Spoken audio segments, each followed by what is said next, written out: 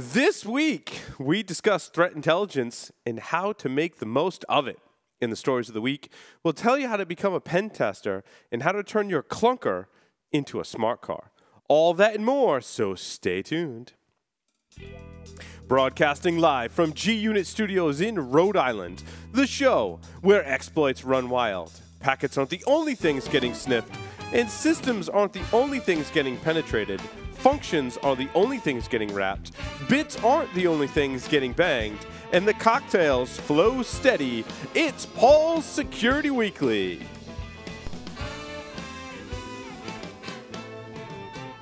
Tenable Network Security, creators of Nessus, the world's best vulnerability scanner. Jumpstart your security program today and evaluate Security Center CV, the continuous monitoring solution. For more information, visit them on the web at tenable.com. Pony Express. Check out their line of penetration testing devices, including the Pwn Pad, the Pwn Phone, and the Pwn Pro. For enterprises, there's Pwn Pulse, providing continuous visibility into wired, Wi-Fi, and Bluetooth spectrums across all physical locations, including remote sites and branch offices. For all those hard-to-reach places, there's Pony Express. Visit them on the web at ponyexpress.com.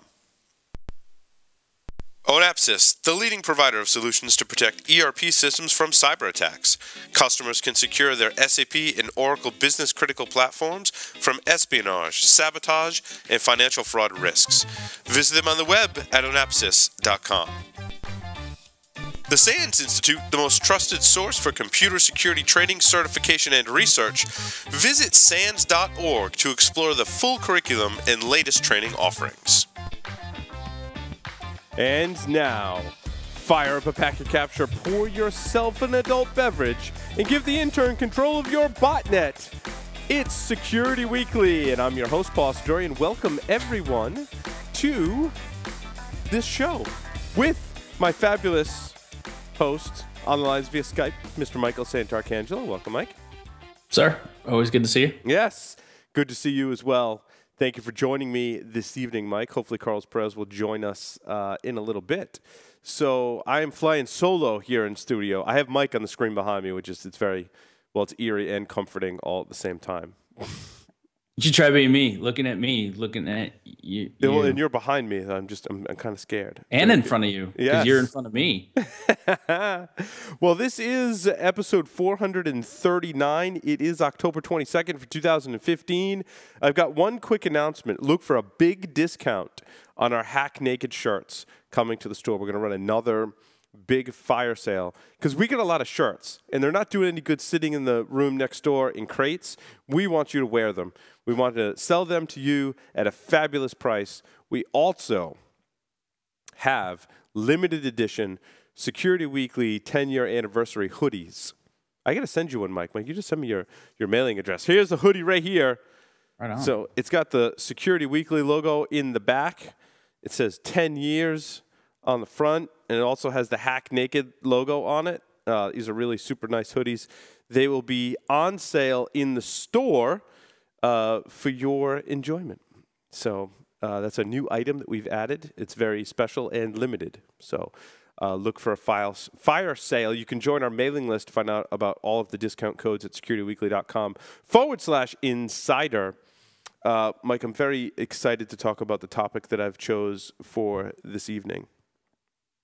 You seem pretty fired up about it as well. You instantly had threat intelligence. Like, how can you not be excited? I have opinions about this. I thought it would be. No, I have questions. I wish you I had. You do have. I've been asking a lot of questions about this topic, and I finally decided to make it a topic for the show. Since we didn't have an interview scheduled for this show, I thought it was a very opportune time to talk about a topic, which is nice. It gives us some time where we can really dig deep into a topic rather than just kind of gloss it over in our stories of the week. We're also, we're pretty tired from our 10-year anniversary show. Those videos are up on YouTube. The audio is coming soon. Make sure you go check that out. There's a YouTube playlist with all of the videos from the 10-year. It got interesting in a lot of different ways. Interviews with Mikko Hyppönen. We did panel discussions on mobile security and privacy, bug bounties. It was a fabulous day. We drank lots of cocktails. Thank you to Apollo. Celebrated and concluded the day by dumping beer into a bunch of laptops which was after you've been drinking all day is not something you want to do in a brand new studio. Let's just put it that way. We also played Hacker Jeopardy, which was awesome, and I don't know how. When I got through the whole 44 minutes of Hacker Jeopardy that we played here on the show, and not once did I utter the words, "Your mother's a whore, Trebek." Anyway, next time. You got to have goals. Whore ads for 100, please. So I don't know if you've seen those. They're hilarious. After having played Jeopardy, they're even more hilarious to me now. Okay. So, threat intelligence. Mike, you had questions. Did you want to? Your questions helped frame some of my talking points that I had. So why don't we? Let's do it. The first question is going to seem familiar to everybody, and it's the one they hear me ask all the time. But let me get both out, and then you can hit them both at the same time. What's the problem we're trying to solve? I hear a lot of people talk about threat intelligence. I take a lot of briefings. People who want me to write about it because it's the solution to everything. And when I say, what's the problem we're trying to solve? I'm looking for somebody to give me a cogent answer that doesn't have a lot of hyper jargon in it. The second question, and this is actually becoming more important to me now, how tall do I have to be to ride this ride? What I mean by that is what level of maturity, sophistication, what do you have to have in place? What do you have to know? And I get people that start up, well, anybody can benefit from it. No. No. I mean, maybe, but then what do you have to have and what's the benefit you're going to get from it? So what do you think, Paul? Let's start. What's the problem? Somebody says threat intelligence. What do they mean? So you mean by when we're talking about threat intelligence, people say, well, I really want to use it because I want to solve a problem. The problem that most people are trying to solve with threat intelligence is finding the bad things that are wrong in their network. And when we put it in the context of threat intelligence, it's usually someone else knows about something, either one potentially bad that's going on in my network or something a little more concrete that is definitely going on in my network. Because the bad thing that happened in my network left a footprint somewhere else that told someone else about it. So by using threat intelligence, I can find out about the bad things that are happening in my network. Does that help? I think it's a really good start. But and I'm not trying to throw water on the fire here, but correct me if I'm wrong. What are we seeing most of the challenges are in all of these threat reports that come out, all the breach reports that come out? Well, it's not malicious outsiders executing some fantastic attack, right? It's mostly insiders' mistakes, misconfigurations, phishing. Yeah, and it's certainly when people, what I try and tell people is it's not the end all be all, right? The moral of the story here, Mike, with threat intelligence that I tell everyone, that a lot of people are too focused on threat intelligence. And they're too focused on just getting a feed from someone and, they're going to tell me about the bad things in my network. And I'm like, no. You got it backwards, right? Focus on your network, what you know, and finding indicators of compromise and doing security well. Then supplement that with it's an augmentation. Exactly. Yeah. And I tell people, and it's eye-opening for some. Some people dismiss it, which is interesting. I tell them you need to take threat intelligence, integrate it into vulnerability management, integrate it into user awareness, integrate it into your SIM, integrate it into your malware detection, and have it play a role in all of the things that you're already doing well, which speaks to your second question, Mike, how tall do I need to be to ride the ride? Can I add to your list before you answer the question? What's that? I've started working out a program for a security intelligence briefing, and I think that's where threat intelligence has a fantastic opportunity. Imagine the ability to do a consistent security intelligence briefing in your organization where you're not kingdom building, you're not grandstanding, you're not asking for budget. You're going to give them a brief, tight, tactical look at what's going on in your network, in your environment, in your industry, tight and fast. Because who doesn't want to be party to that? It's an intelligence briefing. Done right, that's how you start getting people to pay attention. So one more idea for the list. Yeah, and so to speak to your question as to how tall do I need to be to ride the ride, you need to have vulnerability management, patch management, some level of malware threat detection internally, have some type of log management and analysis program that's ongoing. Even better, the ones that are really in great shape are the ones that have a gold standard for configuration of all their systems in the environment. People that come to me that have that and they ask me about threat intelligence, I'm like, dude, you're already winning. Like, and use your threat intelligence. And if it says something about, well, hey, attackers are coming after systems in this way, go tune your gold standard to make sure your systems are configured to prevent that. And there's a lot of attacks and threat vectors that operate really solely not based on missing patches, but maybe a misconfiguration on your systems, and you can't ignore that. So I think it hits a lot of different aspects of security. Is that model out there? Is that anything you've published or anything you've seen somebody else publish? Oh, like what the gold standard should be? Well, not just for, I more of like the, how tall you need to be to ride the ride. And the reason I'm saying that is because what I've come to realize is that in our industry, we use the term maturity model a lot. And sometimes it doesn't mean what the people thinks it means. And then we use these other words a lot. And so we start to get ourselves confused. So I'm not going to worry about maturity or anything else, but there should be some sort of an entry criteria. And I think the list you gave was solid. Well, I'm also running through the list of things I've done in the last 20 years and going, yeah, that's a fairly mature organization. Yeah, if you want to look at like the shortest you can be to ride the ride, you have to have an incident response program, right? If you have that, it's a pretty good incident response program, and we have to define what that is. But if you've got a well-defined process in place that can take in information, get it to the right people so that you can remediate a problem or respond to an incident, clean it up, and keep the business running. If you have that plan in place, you can take advantage of threat intelligence information in some capacity. It's not as useful to you if you have all those other, if you have all those other things, it's going to be far more valuable. But having a good incident response program, I think, is very key to your first steps into assimilating information from others.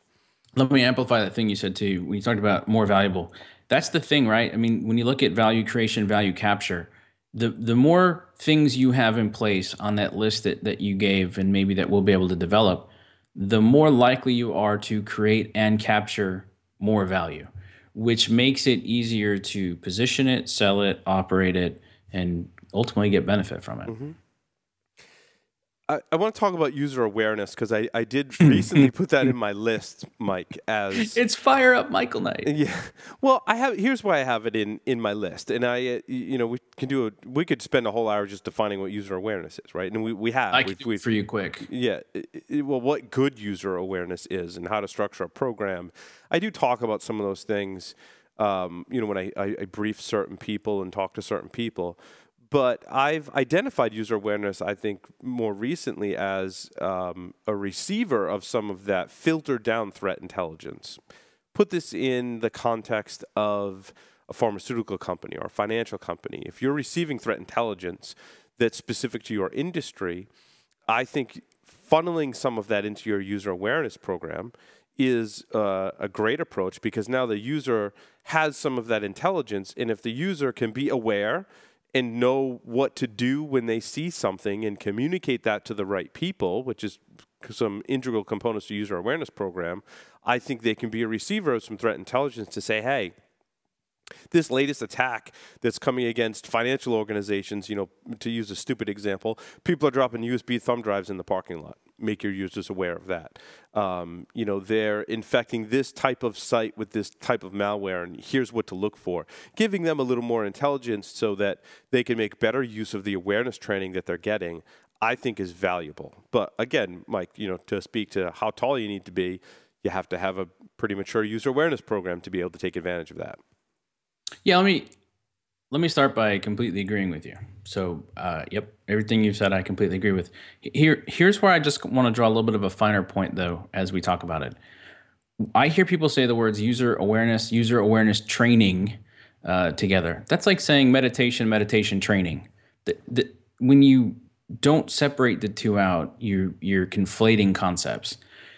There's a progression. So when we talk about wanting to change behaviors, there's a 3-point progression: awareness, training, and then development. Awareness is the realization. Training is the new skills. Development is using those skills in the context. When we set the bar at training and development, we are setting ourselves up for failure. A user awareness program, in fact, I hate saying user, a solid awareness program need only do a couple basic things. And the most basic of them is it needs to interface with your incident response program. If somebody, right, and I'm actually tired of the see something, say somethings. They work where they work only because of the cultural norms that we've established around them. For decades and decades, we've pointed out things that we don't like. So now we say, if you see one of these things we've already culturally sensitized you to, you should tell somebody. And we go, see, it works for them, it works for us. Yes, but look, if you have a successful awareness program, what it means is that if somebody is uncomfortable, whether it's on their computer or in the environment, on their mobile device, they are comfortable reporting it and they know who to report it to. Right. So then what happens with that is you're going to get a lot of false positives. As that continues, then you can use what you're collecting in the examples and showcase what you want to see and showcase what you don't want to see. That done right does lead to where some people will seek out training and you can offer training, and then you can work on developing and actually shaping the behaviors. And we don't have enough time to really get into that stuff. So let's go back to it. I love the idea of using intelligence. I think it's fantastic. In fact, it's very akin to if you want to go give a briefing to the executives and the officers and the directors on a regular basis on security, you could do the same thing for the people that you work with. The only thing is we just need to remember we need to translate it. It has to get translated into something. There needs to be a story. We need to show the examples of it. Telling somebody don't pick up a USB, bad things will happen, and actually showing them an example of it, two very different things. And the first one is easy and has absolutely no value, and the second one is harder and it has a lot of value. Right. So those are all great points, Mike. I don't just necessarily disagree with any of them. Also what I tell people, what you reminded me of in the physical aspect of it is that when I've done penetration tests and I talk to penetration testers, we all pretty much agree that like the hardest people to do a physical pen test against are people who have been through a physical pen test, right? And even to set the bar higher, the more difficult organizations to get on a second physical pen test are ones that have an effective awareness program, because they've taken that data from the first pen test and they've put it across all of their users. And now when you go in the second thing, like the people know what to look for and they know how to record it. So and what we discount almost instantly with that is that they told those stories. Because somebody watched it. So instead of going, like they said no piggyback, they're like, do you remember that guy? Do you remember what he was wearing? He dressed up like a water delivery guy, but he didn't look right? He wasn't a normal guy. Joe let him in, right? And that's, so even if they amplify the story and they sanitize it, everybody else is going, that was Joe. I don't want to be like Joe. And it sucks to be Joe, but everybody else. So because they've had some sort of an experience with it. So that's the other thing too, just while we're on this for a second, what I like about using threat intelligence to shape your awareness is if you can make it more germane to your company or to your industry, that's great. Because when I see people try to tackle on, we're going to cover 144 slides. No, you won't. We're going to cover 12 topics this year. No, you won't. This is why we keep going over the same stuff over and over. See, awareness doesn't denote understanding. All it says is there's a connection between an action and an impact, period. That's it. And if that connection rises to a certain level, there's some action that I should take. That's it. So if we try to do too much, or it's not relevant or timely, people will naturally tune it out. And frankly, they should. If you're going to start to use the threat intelligence and say, hey, based on what's important to us as an organization and what's happening to organizations just like ours, hey, here's 3 things I want you to look at. Let me tell you a story about it. Let me show you how you might identify it. And by the way, remember, if you see that, here's the number to call, the email to send, the place to text, however you let people report. Important. Yeah. Oh, man, you've nailed it. You'll be ahead of 90% of everybody else. Yep. I'm going to bring it back to threat intelligence. What if you're an organization that's somewhat overwhelmed by the amount of threat intelligence that you're taking in from external sources? What advice do you have for those organizations? I think that's a great question. I mean, this is where we start looking at capabilities and what's valuable. And, because I get to cheat, I'm looking at your outline as we're talking about it. I think you've nailed it really well. You have to have some level of self-knowledge. If you find that, in fact, let me look at it slightly negative, even though I don't like to be negative. If you're overwhelmed, there's too much data coming in, then there's a very natural thing that happens. You turn it off. Because you don't know what to do with it.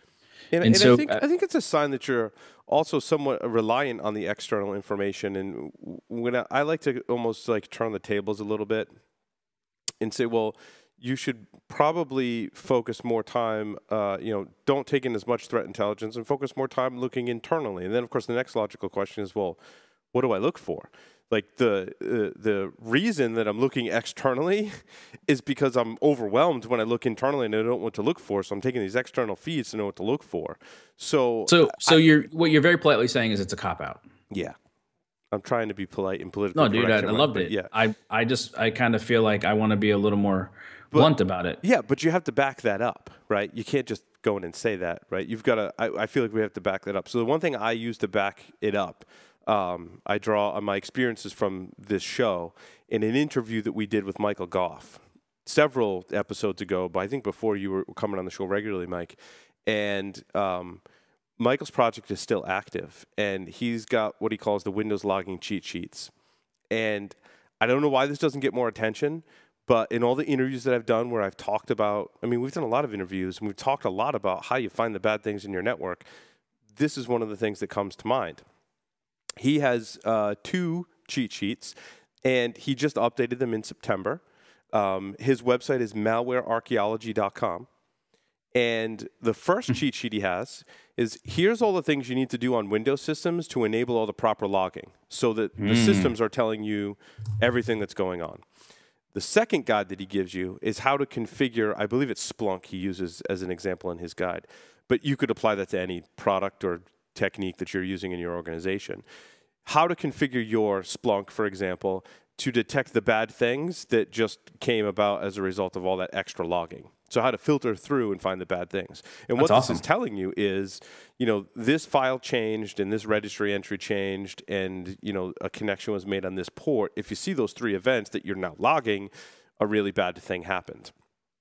Like light bulbs go off in, people's heads. You're like, wow, that's really good. And, Michael's research in his ongoing project is further validated. We interviewed someone from Microsoft, and I apologize, I should have pulled the exact episodes and interviews that we did. But we interviewed someone from Microsoft who is responsible for the security of Microsoft. And I asked him, what do you do to secure Microsoft? And he very closely mirrored what Michael was talking about. Basically, we enable all this extra logging, and we have tools that are able to pull out what we think is bad behavior, and we're far more accurate than any antivirus system or any product that we've tried to implement on the market. So that's awesome. Yeah, to have that extra validation is great. So I wanted to share that advice with listeners. I do have some particular products in mind, right? I think that there's a lot of great products on the market. There's a lot of not so great products on the market, of course. But I like to also look at user behavior. I think user behavior is a good component. You don't want to just look at system data, network data, NetFlow data. That stuff is great too. But I feel like we're a little too focused on that. We want to look a little more at user behavior. Where are users connecting to? Usually it's the user, right, that is making that connection, downloading that malware, they're taking some action. If we can analyze user behavior a little better, I think we can do a much better job of finding the bad things in our network. Yeah, or it's their account that's been compromised. I mean, there's a lot. Insider threats heating back up again, but I looked at the definition from 1995, and it says it's somebody who's an insider who's trusted who went malicious. Mm-hmm. Yep, 1995, totally agree. 2015, nope, we gotta twist that just a little bit and say, well, what if their account was compromised? But let me tell you my favorite solution for this: Expo Marker. And you go to the whiteboard and you sit down with people that are responsible for your top systems and you ask them how they work. Yeah. Because the thing I find, and well, that's on my list too, is know what your critical systems are, where your data lies, which is hard. That's hard to do. I was just going to point out what I've suggested is. But your whiteboard session's a great shortcut, Mike. I like it. Well, sometimes it's a shortcut. Sometimes it's a little eye-opening for everybody involved because, and so the way to approach it's got to be really careful. You can't come in and demand, tell me how it all works and we're going to the whiteboard. It's more of a, hey, I want to make sure I'm protecting the stuff that matters most to you. Can you talk me through how things work so I can get a sense of where I might want to look for things, where intelligence that I can gain externally might be valuable internally, and then don't be surprised when somebody says, "I don't know." Say, "Cool. Well, if you can't, why don't we go to the whiteboard and start drawing it up? And 9 times out of 10, when you do that, the first time we're through, uh, it's a little messy and it's not always accurate. But if you stick with it, it's not only more accurate, you start to understand really where there are some weaknesses. Maybe you can work to correct them, but at least you know where to look. And by the way, they start to get a sense of what you're doing too. It's a great time too to have those questions again around threat intelligence. Say, hey, what are some of the things that you would look for? Now that you know the system so well, what would you do here? And then what do you think I should look for in place of that? And when we start involving other people in it, there's a lot of things that we can do that I think really start to make that difference. And so when you talk about the systems that are critical, those that hold critical data, I love the idea of automating stuff, but sometimes the best solution, especially when you're talking about the things that are really important to the company, are going and asking those questions. By the way, when I go ask CISOs this question or CIOs this question, I say, hey, what are the top 5 initiatives of the organization? What are the top 5 ways that you make money? What are the top 5 systems that I need to know about that support those things?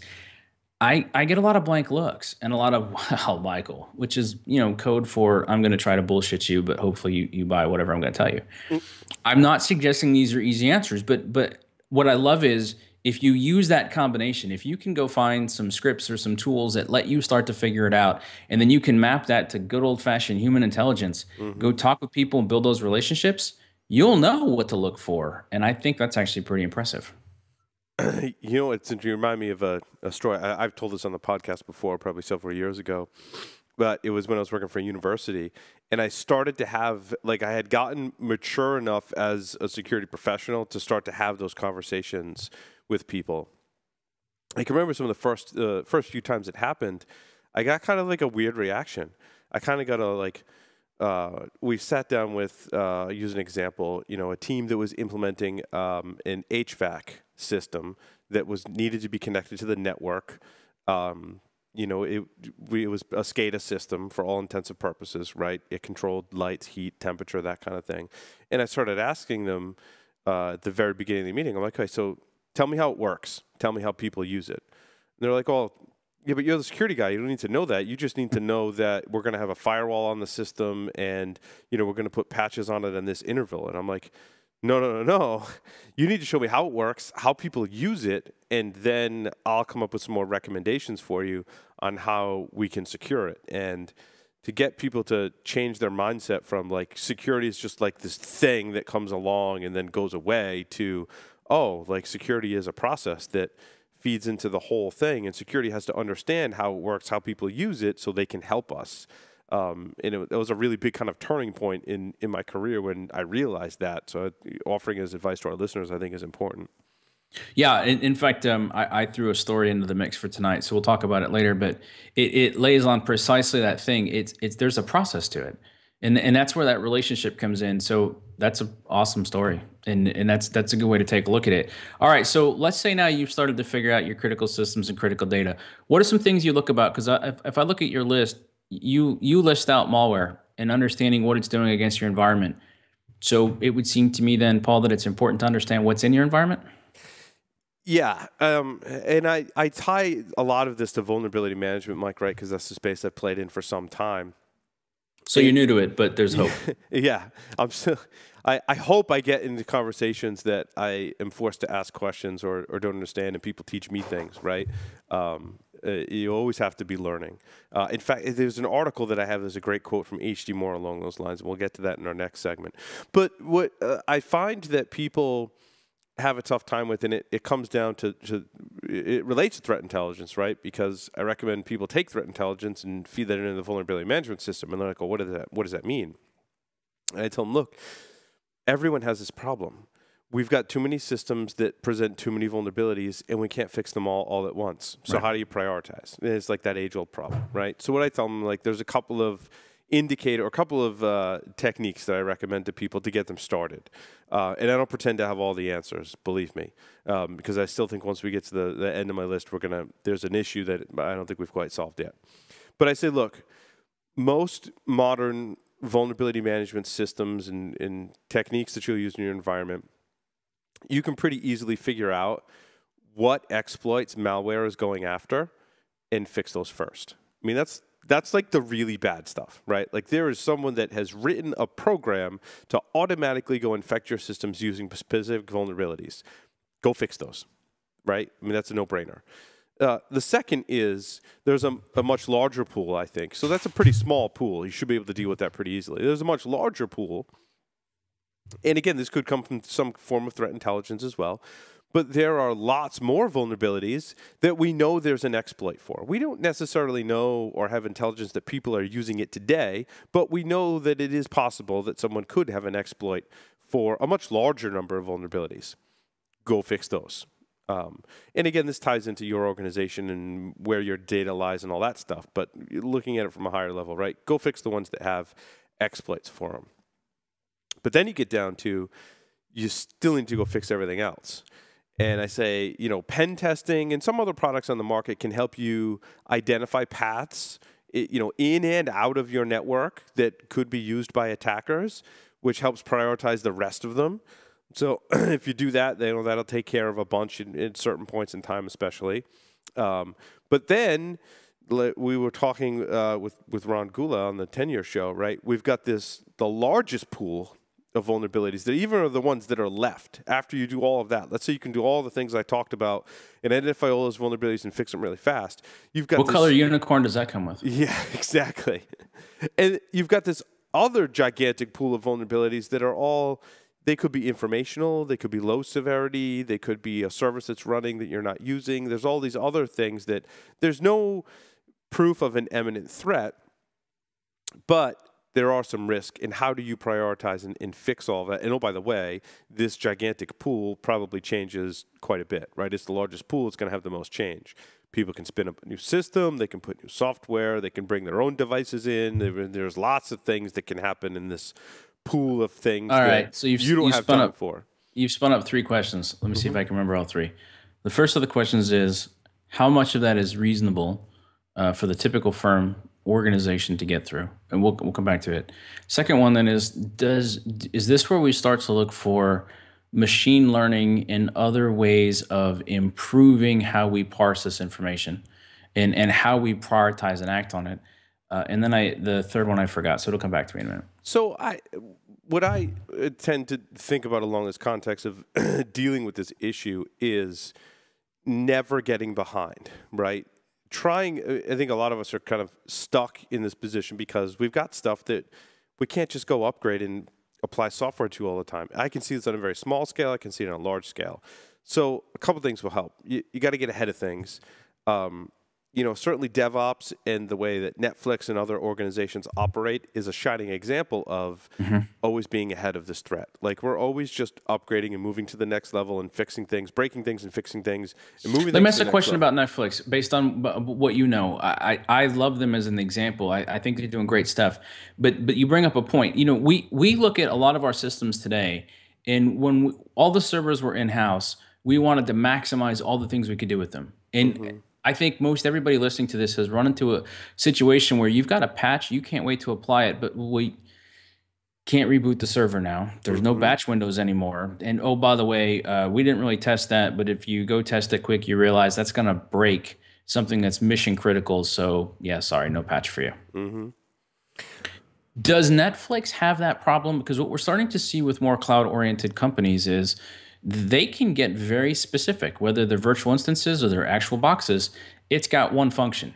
And if you've got one function or a limited set of functions, we can harden that down a lot better. I think we can upgrade that easier too, because I can have 2 of those systems that do that one function and take one down and upgrade it and put the other one back in. And it's not a big deal, right? Because I don't have this one system that's doing all of these functions that I have to worry about. So I agree, my compartmentalizing. I also think you mentioned cloud. I think that moving services and infrastructure to the cloud eliminates a lot of those vulnerabilities that we deal with today. It really puts them on someone else, right? But it takes them out of your environment, but it also compartmentalizes them, right? Amazon worries about upgrading the hypervisor. And they're doing that behind the scenes because they've got an entire team, a large team of people that's what they do and that's what they're focused on. As an organization, you can't have that large team internally just for you. And those that can probably do and do a great job of it, and that's fine too. But most of us, right, we're going to rely on Amazon to upgrade the hypervisor and do all those things that we don't have to worry about now. So now we're reducing our pool of vulnerabilities and risk that I talked about earlier. Well, yeah, and I'll keep this tied to threat intelligence, but one of the things that I'm most fascinated with and I'm excited about we're is still that talking about threat intelligence? Sorry. I think we should. But the cloud becomes this fantastic forcing function. So now we have organizations that can go focus on very specific things. They have a function, they found a way to market it. And therefore, because they're making money at it, they've got to protect it. Well, it turns out then that forces either vendors or developers or somebody to come up with solutions, and those solutions then work their way back into our on-premise equipment. Which, and what I liked about you bringing up the Netflix example was, it feels to me like if we always try to stay in front of every potential vulnerability that comes up in one of our scans or in our management program, it feels to me to be a little bit defeatist. And so part of what I was wondering then too is that how frequently would you recalibrate your look? I mean, look, I know you and I have even talked about this both on the program and off. I mean, what's a reasonable cycle these days for patch management, Paul? And then at what point would you say, was it quarterly? I should recalibrate, and stuff that falls off the list, let it go. Something that pumped up higher, go focus on that. What's our cycle on this? Because it can't be perpetual. It's got to be a little. What's the smart cycle here? I think the cycle needs to be much shorter than it is now. Certainly, okay, I don't know what the cycle. Faster. It has to be a lot faster. I think that we need to embrace new technology that lets us keep up. So, well, in fact, isn't that one of the things you and I talked about before? How many people can actually measure their cycle right now? How long from awareness of a problem, right? Awareness through figuring out what to do about it and acting on it. I think you and I maybe came around to if people were at 45 days, we think they'd be ahead of the curve. And I'm betting there's people right now telling us, they're yelling, "Oh, I can do it faster." Good for you. Most of you are probably going 45 days. Well, I also think we need to separate. I mean, there might be systems and services that have different cycles. And that's what really complicates it. It turns it into this like one-dimensional thing into like a Rubik's Cube, right? Like it has a lot of different sides and a lot of different dimensions. I might be able to update this group of Windows servers with this specific software that, okay, maybe I don't even have those servers. Maybe it's in an Azure cloud that I've built to host this one application. I can do really well there, right? I can do really well. Maybe that app isn't as critical to the organization, but I can do really well there. But now I've got this other application, it relies on an AS400 mainframe and has this web application that was written in 1997, and I can't be as agile there. So I think that to say, have one patching strategy for the whole organization, you're not going to get there, unfortunately. Maybe someday.